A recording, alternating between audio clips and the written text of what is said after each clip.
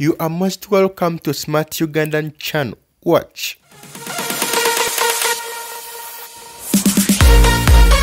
When you are new, please subscribe and comment where you want us to explain more.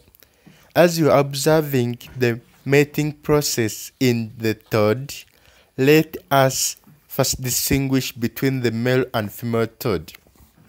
The female toad is larger than the male toad. This makes it heavier than the male toad.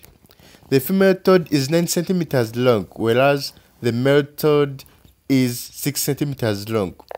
The female toad has a brown skin, and the male one has a yellow rough skin.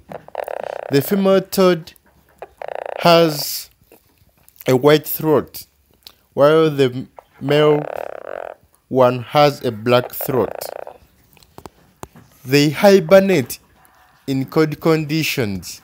The toads and also the frogs do hibernate. In gender, there are the male and the female toads.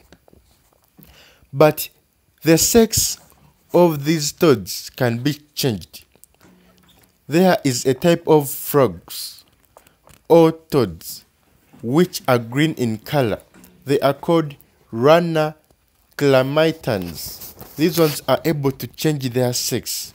If it is a male, it can be able to change to a female, and if it is a female, it can change to a male one.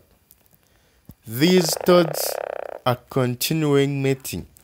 The eggs laid by the female toad are laid in chains. See, they are mating while they are breathing, as you are seeing below the mouth. And in the previous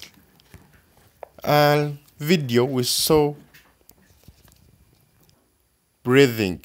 Please subscribe, share, comment, like, and wait for another video.